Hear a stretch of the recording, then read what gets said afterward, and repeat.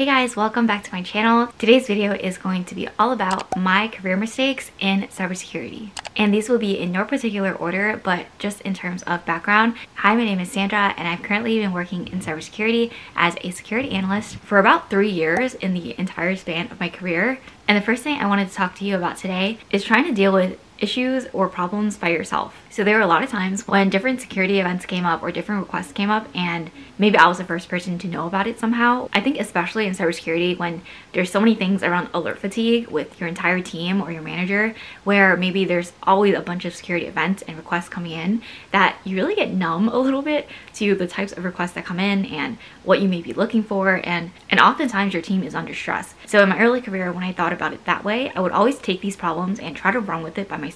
But that is honestly not the best solution to go about it, especially when it comes to security events or requests that may be urgent or may have some kind of pressing deadline, which oftentimes security events do have those things. So in the beginning of my career, maybe I would take some things and just let it sit and not really know what to do with it, but my team is busy, so I don't want to reach out to them and tell them, hey, there's this other matter that came up and I'm not sure what to do with it, but I'm trying to figure it out. But oftentimes there may not be processes documented on what to do with certain types of requests or some kind of vulnerability or etc. But the worst thing to do with bad news or just bad problems in general is letting them sit there and simmer, because honestly, the more you try to sit on something and you don't really know what to do, you're just going in circles, it just ends up backfiring on you. And maybe it wasn't the biggest issue, but because you sat on it for a few days or maybe even a few hours, that it became an even bigger issue because of the urgency that often comes with security events and just different requests that you may get. So that's why my motto nowadays is, if I'm trying to deal with something by myself, first, do I have the instructions or written documentation on the steps that I could be following to complete this task or get back to someone or deal with some issue or alert? And if I don't, then I will reach out to someone and I will directly ask them. I no longer let things just sit and simmer for hours or days just because I know that things get really urgent. And in the beginning, you may be thinking, oh, I don't want to bring this problem up to my teammates, they're already so swamped. Well, you're probably doing them a favor by telling them early so that they already know the issue at hand before it becomes, blown up and maybe the executives or the senior leadership team knows, but then your team doesn't know yet. You always want to keep that in mind. So don't try to deal with big problems by yourself, especially if they have urgency or are dealing around some kind of security event. Okay, next thing on this list is tying your identity to your job, especially in cybersecurity. So I know that this is something that a lot of people struggle with, especially when we live in a society where the first thing people ask you about when they first meet you is what you do for a living. But I think especially in my early career, I tied basically a lot of my identity and self-worth into my job and my career. So when things maybe weren't going as well at work, or maybe I was just really stressed, that's kind of when things went a little bit downhill, just because my job was such a big part of my everyday life. If something went wrong, it would completely impact every other part of my life. And that was very much how the first year of my career went. I just spent a lot of time worrying about my job, what my coworkers thought of me, what my manager thought of me, how stressed I was about future presentations. And I think another facet of this is because my outside of work things also tie into this cybersecurity channel, a lot of my identity outside of work also ties into my work identity. So the lines are definitely a bit blurred there, but I definitely have gotten better with it over time. But I do wish that in the beginning of my career, I didn't try so hard to just accommodate everything and everyone. And I think another part of tying your identity to work also just brings in more room for imposter syndrome, or basically if you're given a role like a security analyst, but maybe you were fresh out of college like me, or you're fresh out of the boot camp, then coming into this role could definitely be a lot to live up to, just because you may have been trying for a security job your whole entire life, and then once you get there, you're like, oh, I do not know as much as everyone else around me, which is completely normal when you feel that way, but you're holding yourself to such a high standard of, hey, I should know this. But just knowing that you're continuously growing and learning in your career, not just you get a job and you automatically know everything, that it's never going to be that way. So just making sure that you have the right expectations going into whatever job that you're going into, whether it's cybersecurity or somewhere else in technology. Just remember that a job is just one part of your entire life and your identity, not the only part. Next thing on this list is avoiding difficult conversations. I guess part of this does also go back to the previous point about not handling things for yourself and talking to people about them. But I think this is more so for the times when you think you need to speak up about something, whether you're advocating for your own career or maybe some acknowledgement around the work that you're doing, or maybe there's a problem with someone on your team and you need to talk to them, or maybe there's some career goals that you want to bring up to your manager. Maybe you don't like the work that you're doing. Maybe you want to work on something else that maybe more aligned with your skill set and your goals. And these are all difficult conversations to have, especially when you are in your early career. And I know that firsthand. There are conversations that I should have had with my manager, honestly, right from the beginning, not waited until the end of the year performance conversation where they basically provide feedback for you, as well as where they're planning on placing you in the next year on different projects. But maybe those projects are not what you're interested in, and they had no idea because you had never spoken up about them and they just assumed that you enjoyed working on it. I was definitely a very go with the flow kind of person, and it was definitely a bit harder for me to bring up, hey, I want to work on this. And even when I did say those things, I definitely had problems advocating for myself and showing that I had the skill set to do these things, especially because I was a bit quieter when I started my career, something that haunts me, I feel like, to this day. I honestly think it's just the fact that first impressions speak very loudly, and for me, someone who is a bit quieter when you kind of first meet me, I guess, you guys may or may not assume that based on me having this YouTube channel, and especially when it comes to meetings,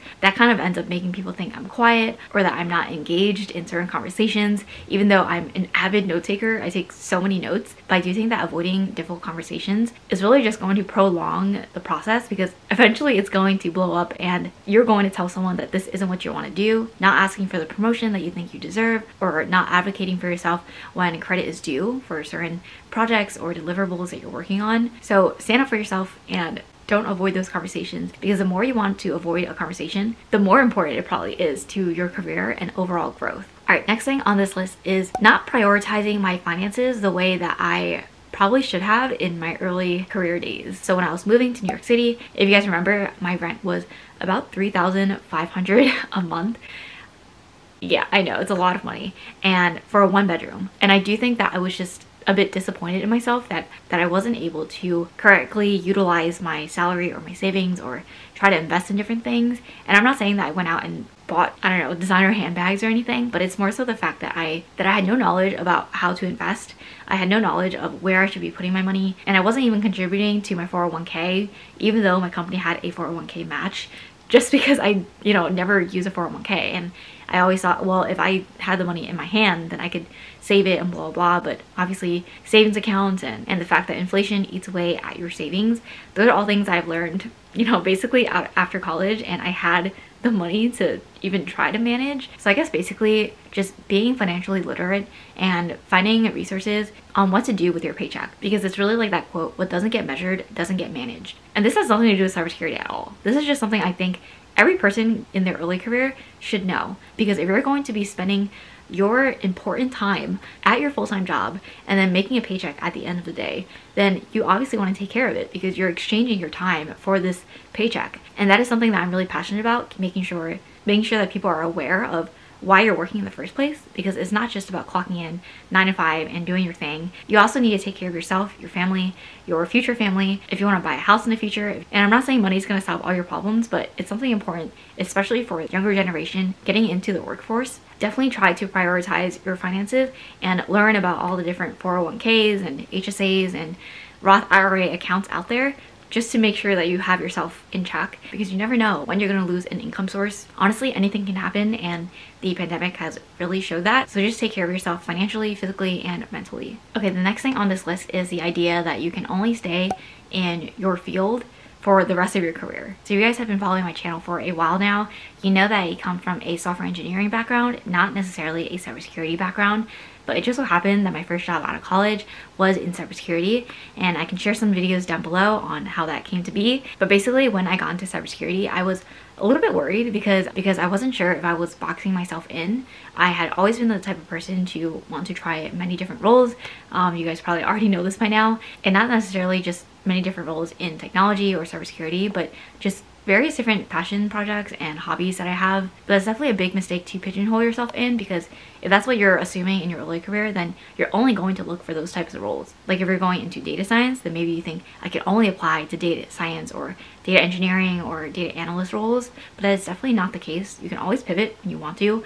I know many people who have made career changes 5, 10, 20 years down the line, and it is not a waste. You're not throwing away your career by switching to a different sector or a different field, especially for those of you who are watching that may be coming from different fields and maybe you want to break into cybersecurity. I know there's a lot of you guys like that on my channel who are trying to get your foot in the door in cybersecurity from a different sector or a different field. Just know that all of your past experiences are going to help you into cybersecurity, just because it's such a cross-disciplinary field. They need people with various different types of backgrounds, experiences, education levels, everything. So maybe just a challenge for you guys next time you may be applying for different jobs or maybe just making a career change.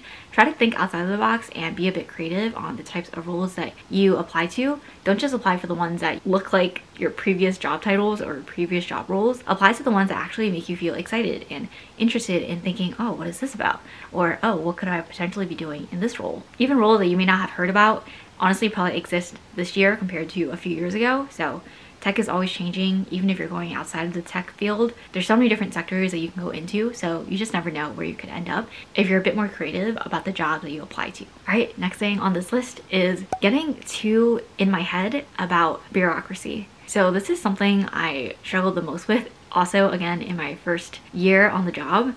If you guys watched my previous videos, you know that I had previously worked at a financial services company, so they just happen to be more bureaucracy than other companies maybe, and I think that's pretty much normal. It's kind of like the dictionary definition of a corporate environment. So I do feel like if you're coming out of college or boot camp, it may be a bit new to you that there may be rules around who you should talk to, who you shouldn't talk to, teams that work better and the teams that don't work as well with whatever projects that you're dealing with, and there just may end up being a lot of red tape that you may not be used to coming out of a college environment. Whereas in the workforce, there may be some kind of etiquette when it comes to talking to certain people, or whether you should email them or call them or message them. There's just so many different things, and I was getting way into my head about all these things, and it honestly just causes a bit of analysis paralysis, because you're like, okay, well, I need to get this done by the end of today, but the person I'm talking to is in a meeting and they're like a senior vice president or something.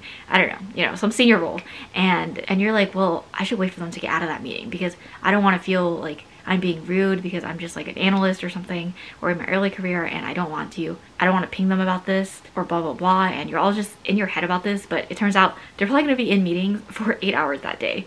That's just how it happens. And while I'm not saying to just constantly just ping bomb somebody about, hey, when are you going to get this over to me? When are you going to get this done? Like, I'm definitely not saying to do that, but I'm saying not to get so in your head about whether or not you should message someone or how to get your work done in this way, or just being too calculated, I think, is sometimes a bad thing. Of course, you should still be professional and always come from a positive place and have requests not be unreasonable, but I also think that just thinking too much about what you need to do is just going to end up wasting more time and cause unnecessary stress on you. All right, last thing on this list is something that I personally am a big advocate for, and that is negotiating for your salary.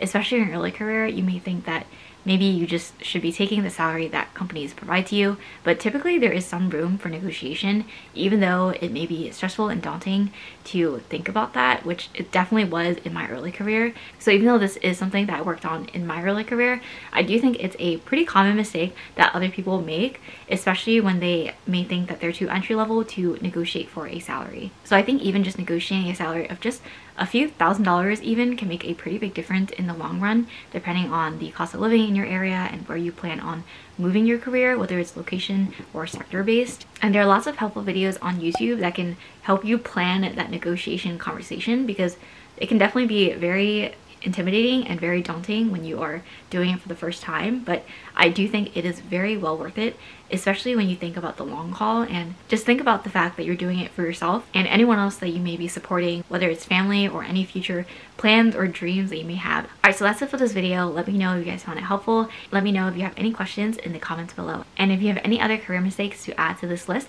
feel free to drop them in the comments as well. I'm also having 20% off all my cybersecurity career resources from June 1st to 15th, linked in the description below. If you like this video, please give it a thumbs up and subscribe and turn on post notifications. I post videos every Wednesdays and Sundays at 12 p.m. and hopefully it may change in the future to Wednesdays, Fridays, and Sundays, probably towards the end of the year. But just a heads up, I may potentially be starting to post 3 videos a week towards the end of the year. Definitely not anytime soon, but you know. And hopefully I'll see you guys in my next video. Bye!